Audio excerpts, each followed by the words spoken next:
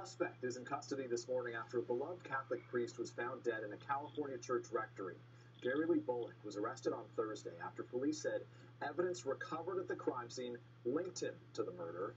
The body of Reverend Eric Freed was found Wednesday after he failed to show up for morning mass. Police said there were signs of a violent struggle. Bullock had been in police custody earlier that day for public intoxication and for erratic behavior. Officials said a motive for the killing is still unknown.